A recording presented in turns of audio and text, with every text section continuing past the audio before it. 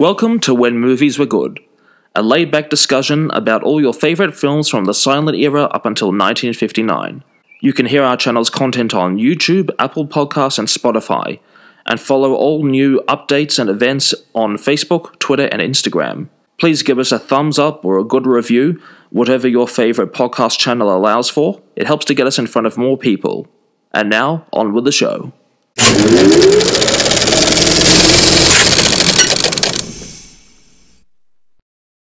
Hello everybody, welcome back to a new episode of When Movies Were Good. We're talking to you live, we're recording live here in Melbourne, Australia with yours truly, Rachel, and my special guest star, the Jonathan Harris of this podcast, Matt. How are you, Matt? Fantastic, thank you. It's been a busy sort of couple of months for me and Matt. We've been gallivanting around the place. Matt has moved. I went up to Sydney for a bit, working, this, that. Matt started a new traineeship. There's lots of different things happening. So we're grateful to be recording today. And now we're sort of definitely getting into the winter period here in Melbourne. It's bleak, it's overcast, and a perfect day to talk movies.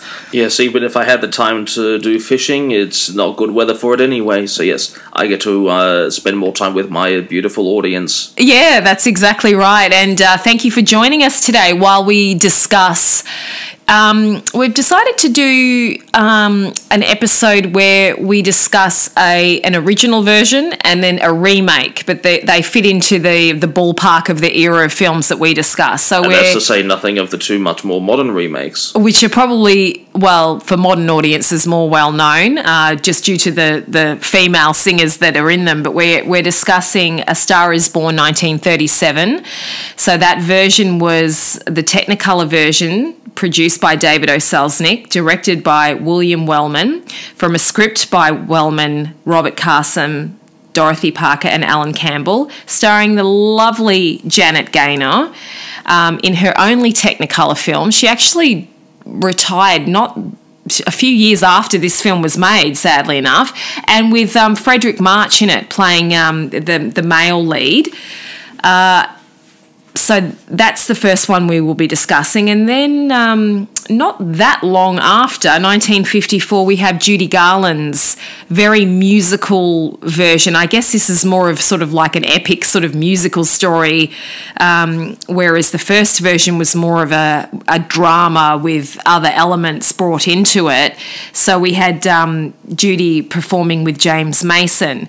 So a few years ago, or probably about 4 years ago now, Lady Gaga and Bradley Cooper did their version of A Star Is Born, and then in 1976 we had Barbra Streisand and Chris Christopherson did their version of A Star Is Born. So essentially it is the same story of a sort of washed up performer who still is quite famous but struggling with addiction. So in this case, the male character, which is the same in each of these versions, sort of making a discovery of a young ingenue, perhaps someone maybe from the wrong side of the tracks who just needed a break and a start in life. And that's the Janet Gaynor character and the Judy Garland character. And as their star is rising, the male lead, Norman in this case, and in both of the films we're discussing, both of the characters' names are the same, sort of ends up on a downward spiral. So as interesting and uplifting as elements of these two films are, actually the four films I would say, there's a lot, it's quite depressing in a way, isn't it, Matt?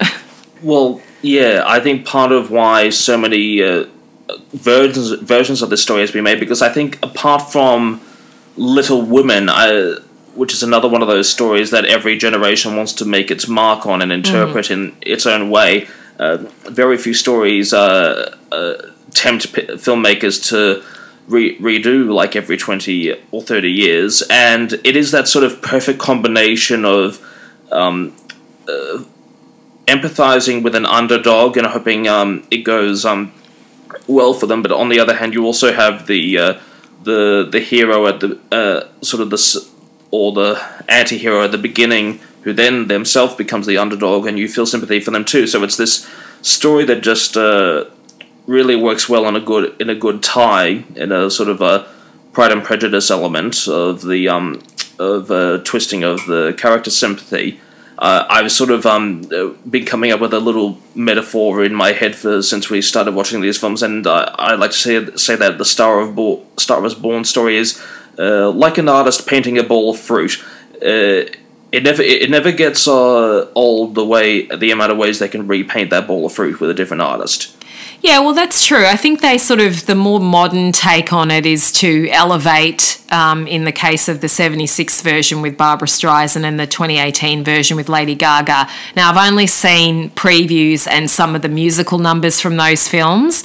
I'm curious to watch the Streisand version. I've seen parts of that on TV, I know I have. There was just something about the Lady Gaga Bradley Cooper version. It was the title song or something that put me off. The whole thing just looked extremely depressing. And I understand from watching the 30s version and the 50s version, as much as I did like them, they are extremely depressing films, especially as we get further into the film and the downhill spiral of the male character. I was surprisingly impressed by how great an actress Lady Gaga turned out to be, because I knew beforehand she was a singer known for her flamboyant dresses and everything, and hairstyles, but I didn't know has she only got into acting recently, I don't know. But I was impressed by her and in House of Gucci. But I like I was saying before, the beginning, like Judy Garland, who had a quite tragic life of her own. The tone of the film, her version of A Star Is Born, is a lot more positive. But it does mean that when things turn really dark, especially for her character, who's supporting the addicted Norman Maine, and supporting him with his alcoholism, when it gets to the dark and sad bits, they really count. Yeah, they do. And both of them, I really enjoyed both the male leads in the films that we're discussing. So I really liked Fredric March in his portrayal of Norman. And I did like James Mason in his portrayal of Norman, but I sort of felt like I still just think that the role of Norman works better as an American actor who's, I sort of wanted to know a little bit more about James Mason's version of Norman's, like how did this English guy end up in the US? Did he have a bad family life in the UK? Or I would have liked to have had that addressed a little bit more, and obviously that wasn't the focus of, it was just... He was fleshed out a lot more than the first version of A Star Is Born, where Norman Maine was more of a Clark Gable carbon copy, sort of. Yeah, that's true. I guess so. And obviously with the 50s version, the Judy Garland version, being a real sort of epic musical feat as well, the film, I'm not really hugely into long films unless they have intermissions, which this one did.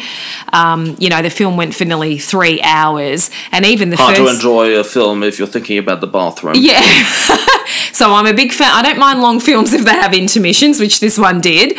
So that was fine. And even the 37 version with the lovely Janet Gaynor in it. And I hadn't seen, obviously always had known of Janet Gaynor, but hadn't seen much of her stuff. It was lovely to finally actually see her. And this was, even though she was coming towards the end of her career, I was reading that this kind of kick-started her career again. But by that point, she was in her early 30s and she had made that decision that she wanted to get married and have a family, which she did shortly thereafter.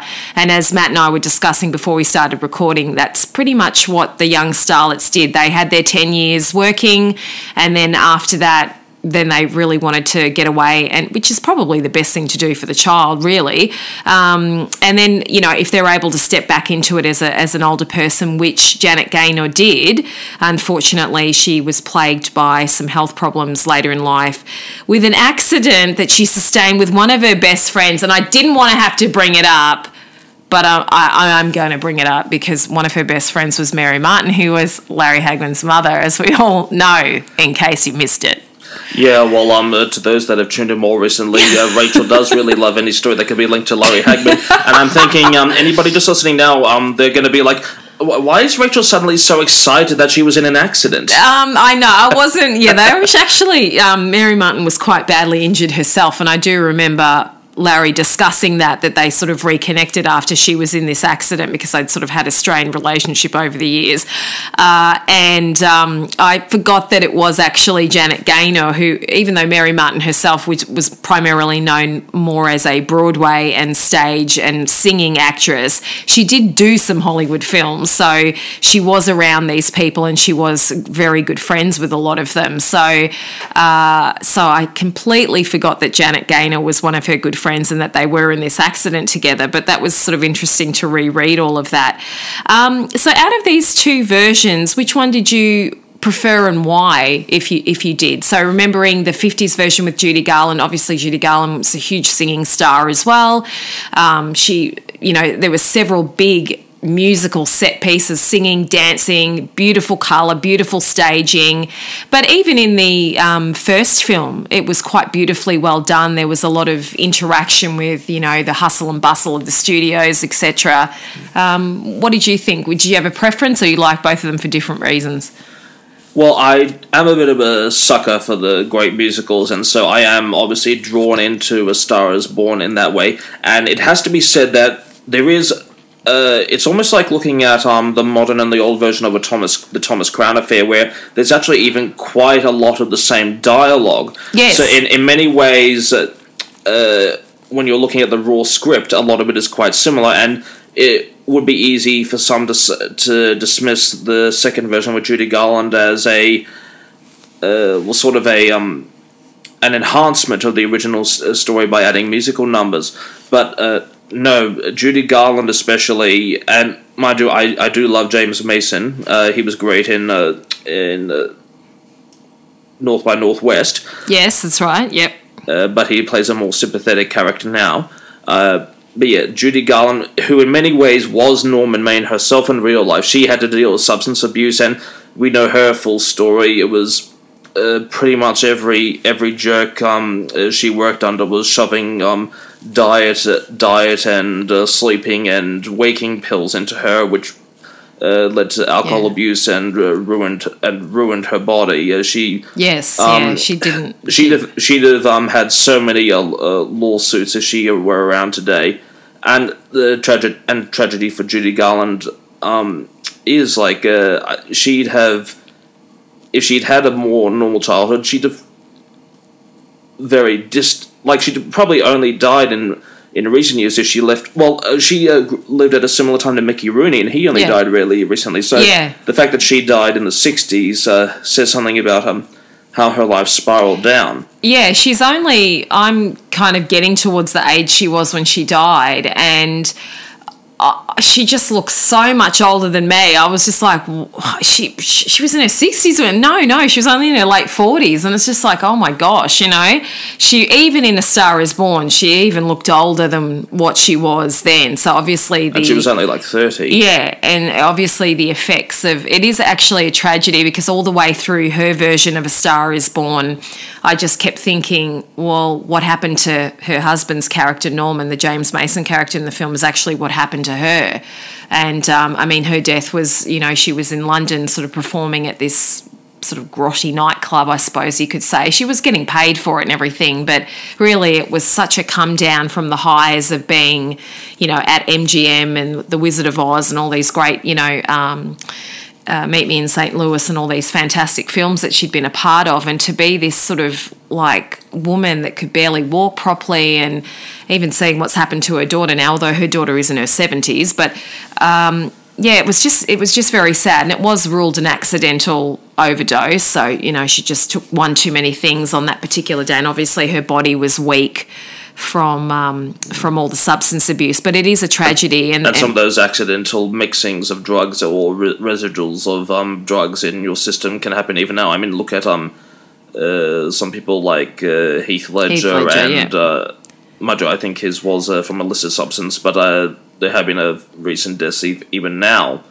It's just one. I mean, Michael Jackson, or just one thing too many. Like even prescription drugs, when you're taking too many, can react negatively. Yeah, that's exactly right. I think if you're taking one thing to counteract the other thing eventually your body just says no. Yeah. So 2 grains of rice balance the scale, but no better than if the scale were empty to begin with. Yeah, that's true.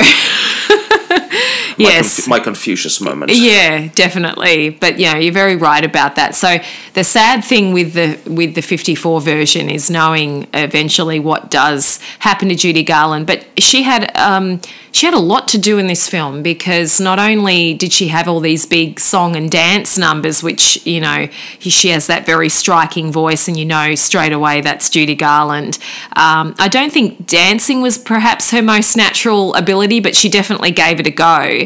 So she actually had a lot to do in this film, and then there were the highs of doing these big theatrical dance singing numbers, and then having to sort of play this really emotional stuff with James Mason and with the people that knew James Mason's character Norman as he was going down and down and down. And then also just the sadness at the end, where in her version, you know, spoiler alert, Norman just decides to walk into the ocean and end his life that way. And but I think, as much as I liked that version, I actually preferred the first version. I preferred the one with Janet Gaynor in it. I like the fact that sometimes, because obviously the last three versions of A Star Is Born featured a famous singer in the role of the person that's going to become the star. Whereas in Janet Gaynor's version, she wanted to be an actress, and she did become a great actress. And it sort of stripped the story down to its bare bones. Yes, that's what I was going for. I think that's why I slightly preferred the first version, because I understand why they wanted to introduce the musical aspect into the last three versions. You know, we get tie-ins with hit songs and soundtracks and all that sort of stuff. And that's especially relevant with the Streisand and Gaga versions. But the original story, the first go that they had at it, with her just wanting to be an actress and him being an actor, Norman, Fredric March's Norman being an actor, they were just competing in that realm. So I suppose, you know, if he was a singer as well, then, which is what they made, you know, Bradley Cooper's character and Chris Christopherson's character to be in their versions, they were singers too. They sort of changed it over. And in the first version, Norman Main's far less sympathetic. He just simply likes to party and have a good time. There isn't that much sympathy given to him as a substance addict compared to even what Judy Garland's version gives. Yeah. So it does reflect more, for one thing, not so sympathetic attitude of the times to drinking and addiction, but also that it's meant to portray Norman more as the victim of his own selfishness. I mean, the fact that he gets into the Oscars, and unlike James Mason, you're like, my God, you feel like, my God, he would only be doing something like this, embarrassing his wife at what should be the finest moment of her life, accepting her first Oscar in front of the world, and he's only ruining the moment because he just doesn't know what he's doing. He's so far back. Whereas Norman Main in the first version, he's angry, he's drunk, but he's angry, and he fully knows what he's doing. He's basically saying F you to everyone around him for not giving him his highest praise. Yeah, so I think in every version there are aspects that work really well, and there's probably aspects that are like, okay. I think you're going to get that with any remake, you know, we were discussing like the different versions of, you know, because Fredric March was one of the actors that played Dr. Jekyll and Mr. Hyde. Then we were talking about John Barrymore and Spencer Tracy as well. And then obviously Anthony Perkins, other people that have played the role in later years. There's probably elements in every single remake that work really well. And it just depends on where you're coming at it, what you're interested in. Is it Norman's character that you're more interested in, or is it the starlet character? Is it a combination? And it also depends on how well the couple work together. And I think at least in the versions that we have seen, and by all reports of the two later versions as well, is that was the thing that they all had in common, that the lead actress and the lead actor actually worked really well together. Well, even in Lady Gaga's version, I think there was something where she insisted on her male co-star doing his actual vocals or something. Yeah. So they had that big song with the Shallows or Shallow or something like that. I can't remember. It was in every shopping centre for ages afterwards. Yeah, there's just like it's not a cadenza, but there's just some sort of vocal break in the middle of that song I don't like. Yeah, it always made me feel very sad. I was buying bread and canned peas and stuff as that song came on the PA. Yeah, it's just there's something just overly. I think that's why I stayed away from that version. There was just seems like something very modernly depressing about the 2018 version. It almost reminds me of when I saw this DVD of The Cabinet of Dr. Caligari that had a soundtrack on, and this wasn't the original soundtrack. It was what Ever Music, the DVD producer, had put over it, and probably because they felt like because it's an old silent film, they had to. They probably thought that people wouldn't be able to follow it just visually, and had to really overcompensate with dramatic sound, and it was just like this constant high-pitched string quartet the whole time that was just like making you feel like you were listening to a washboard the whole time. And no, this has nothing to do with how Lady Gaga sings. She's a beautiful singer, but it just the constant one mood tone of the film dominated. Yeah. So it's like no rest, and so it went. It's a bit relentless. And at the really tragic points, it was kind of like it was just. I mean, you could say it was by artistic design, but when the modern equivalent of Norman Maine hanged himself in his garage, while sad, it was far less surprising, and you feel like the whole movie was railroad tracks going down to an inevitable path. There's not that tragic. Oh, it could have worked differently, as you feel with James Mason. Yeah, and even with the because I suppose that was his one. Norman's redeeming feature is that he did love her and did, if he could get over himself enough, he did want the best for her, and he did help her with her career and both versions of Esther. So, and I do like how in all the different versions of the film, they have kept the names they've kept the names, or used elements of the name. So in the first version, Janet's version and Fredric's version, and then the remake with Judy and James, the characters had the same names, and then obviously Vicki Lawrence was the performing name for their female characters. But even in the Chris Christopherson Streisand version and Gaga Bradley Cooper version, I think his name was Jackson Maine in that one, and then Norman was part of his name in the Chris Christopherson version. And I'm pretty sure that all of the versions of the girls either had Esther as part of their name or was their name. So it was kind of nice that at least they kept some of those original elements in there. I think I preferred the first version. I'm not sure why. I think I really liked Fredric March.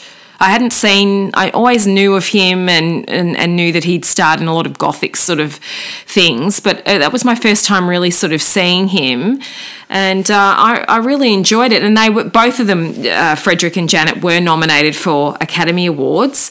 Unfortunately didn't win. I was surprised with the earliest version that it turned out to be a David S. Selznick production, because when I think of Rebecca, which he was the producer of, and Hitchcock's first film in America, as well as Gone with the Wind, which were only made like 2 and 3 years after A Star Is Born, and they have such a different tone, far more ambitious and large scale. Even Rebecca, which is just set in a country manner, it has that big gothic horror story, action. Energy to it, and so maybe because Selznick was a producer, but he was a very hands-on producer, and really he was also like a closet writer, so he was letting his creative outlet out this way. So I don't know, maybe by the time of Rebecca and Gone with the Wind, he just had more confidence. Yeah. Well, they were saying that this film, it was, back then it was a box office hit. It did make a few $100,000 profit, which was good for them. And they also understood that, films that were set in and around Hollywood about people that live there actually could be quite entertaining to the general public. So it did receive quite a good reception from the audience.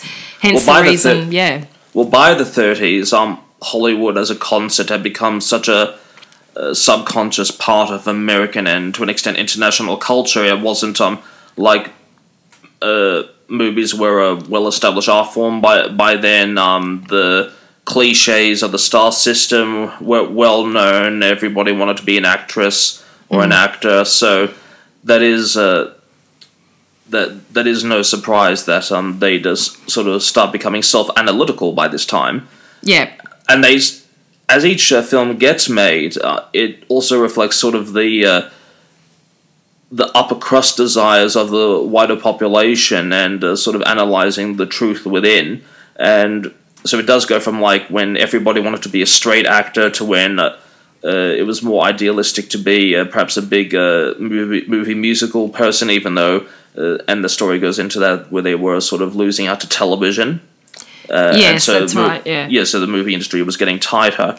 But then when it moves more into in the 70s and now when it's sort of almost more fashionable to be a pop singer at times.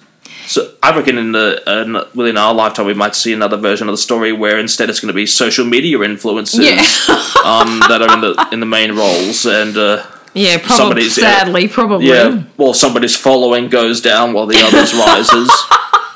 Actually, I could say I'm sure the younger maybe I should work on the script for that now. Yeah, actually, someone is an Instagram influencer and then promotes some. Well, I mean, if the script's there for it, it could work. Anyone steals this idea, I'll kill you. I was just reading that Judy Garland's version.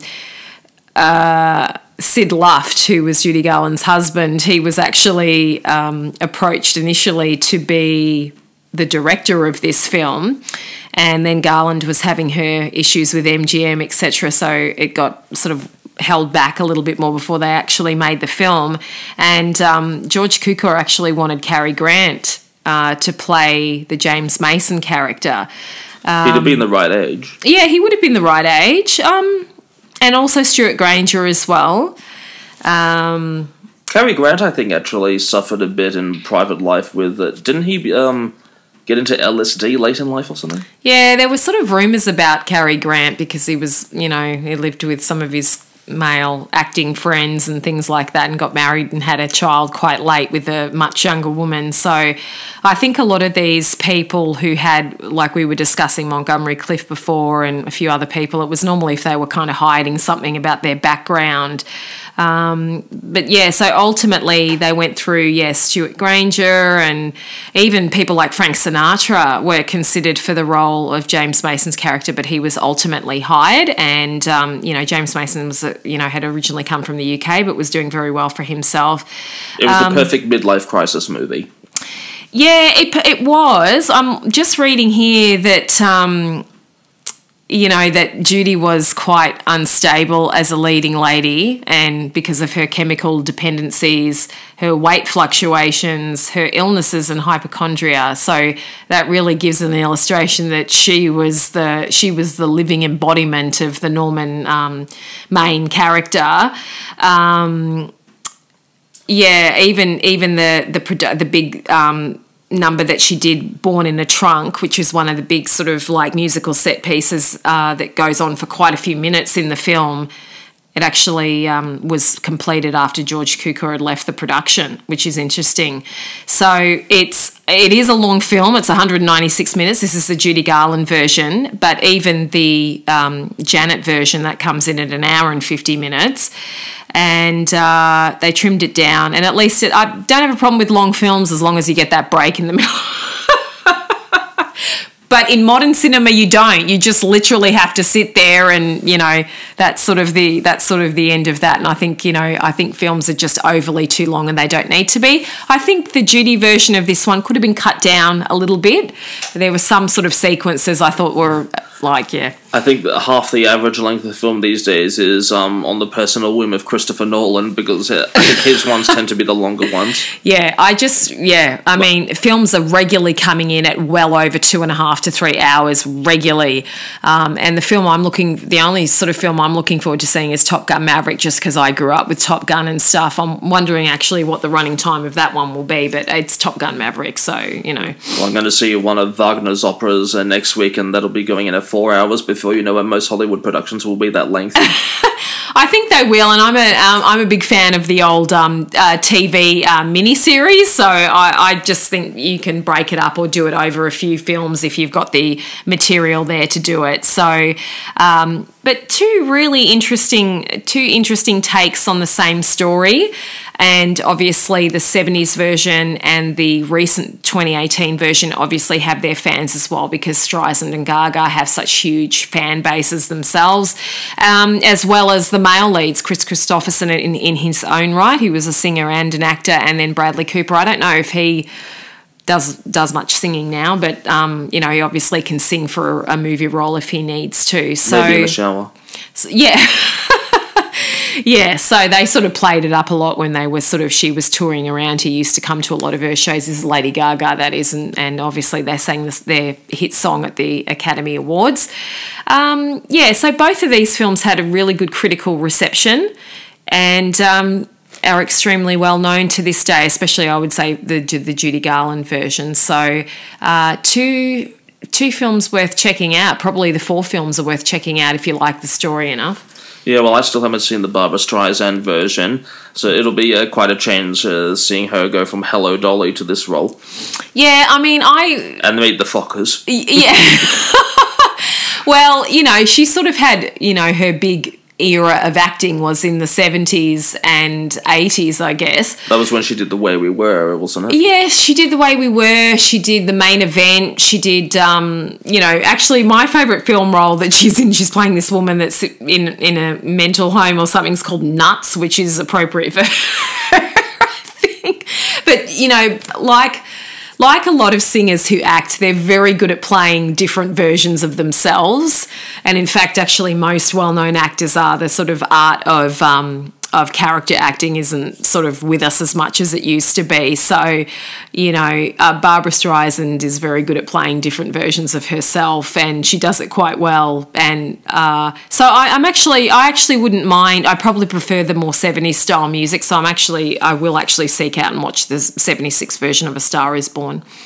So, yeah, so ultimately that was our take on these two. Yeah, it was interesting seeing a film that was the original version based off an original story, and then a clear remake, which was done on a bigger, grander scale. So it's actually interesting that A Star Is Born has 4 very alike versions and yet very different versions as the time periods, the actors, the actresses, the whole thing of when each of these films were made and what audiences they were sort of going for at the time. So well worth checking out, I think, both versions and the 4 versions of the films.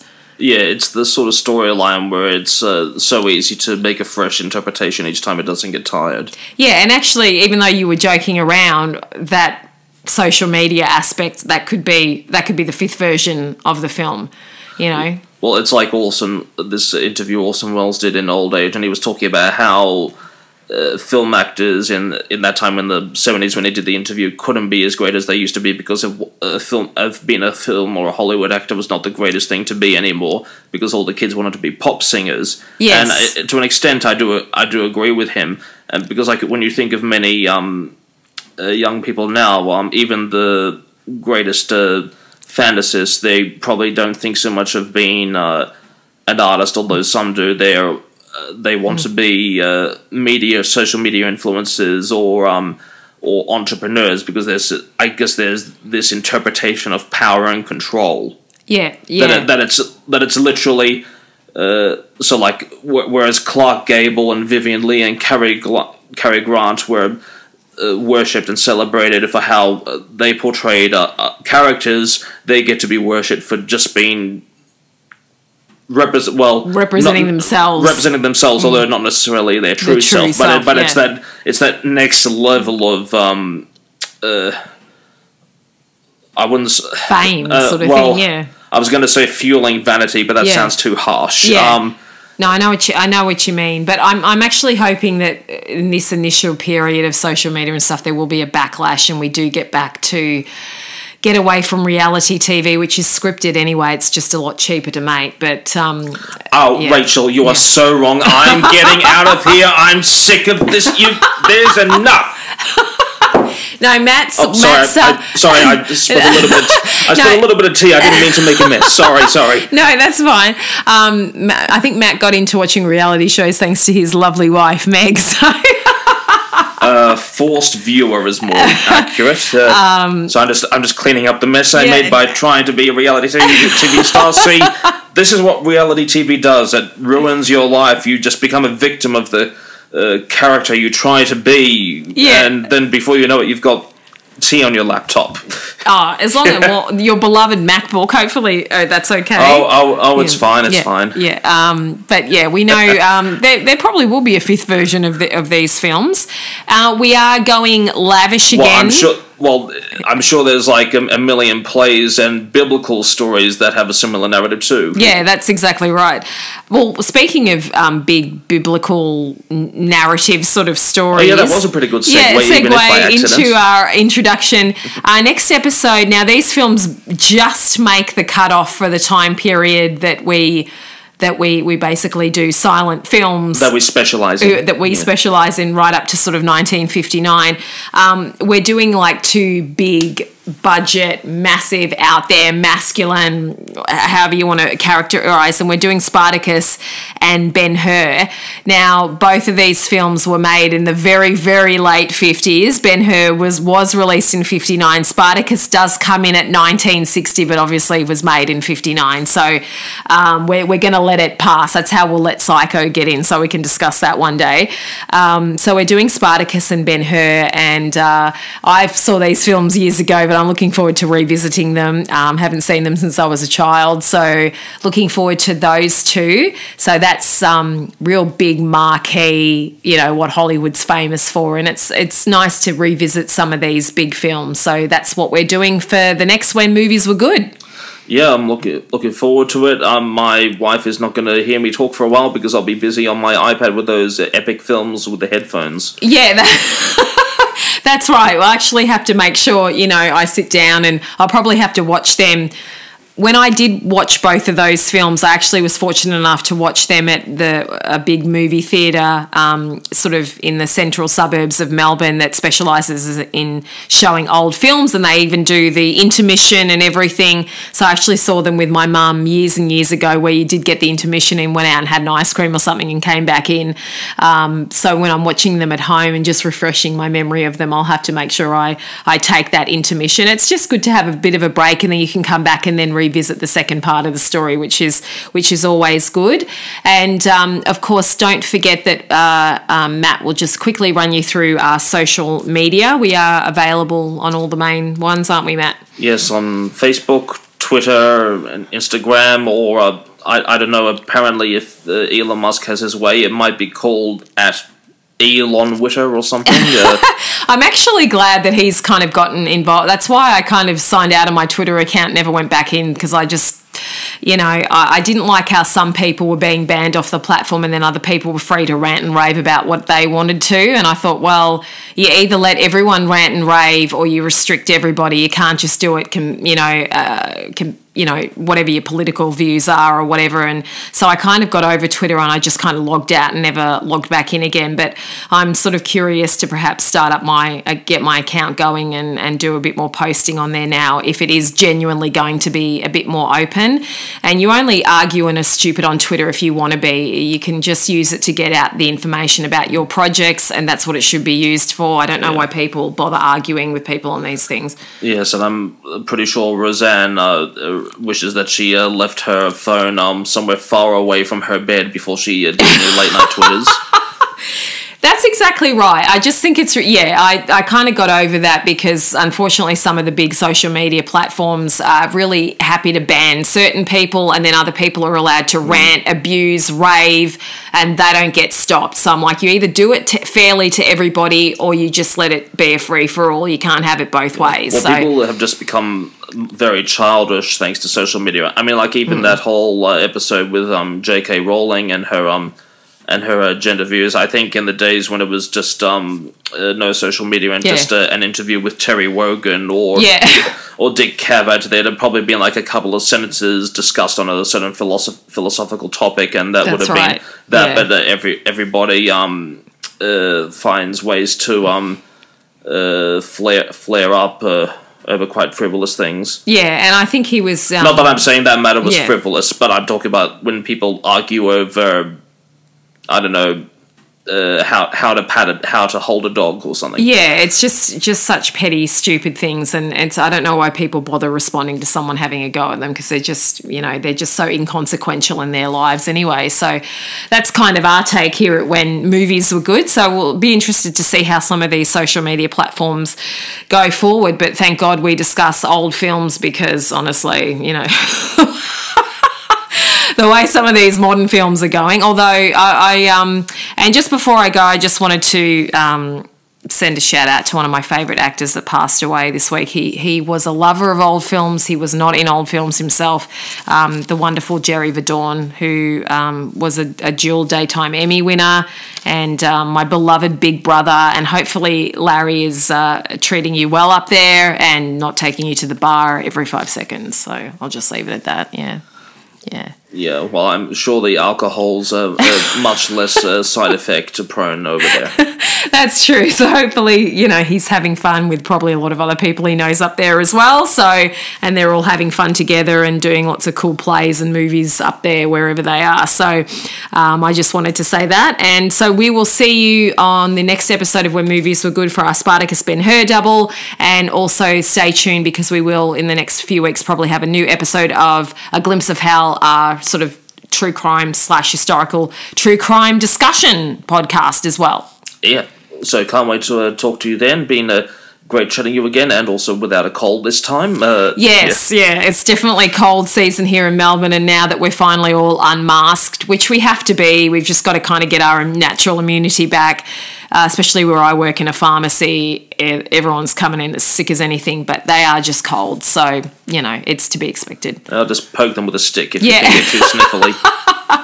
Yeah, and you can, if you're not well or whatever, you can always wear a mask yourself. So, it's your choice to do that. So thank you for joining us. And as always, I'm Rachel. I'm Matthew. And we're watching good movies. Thank you, and all the best.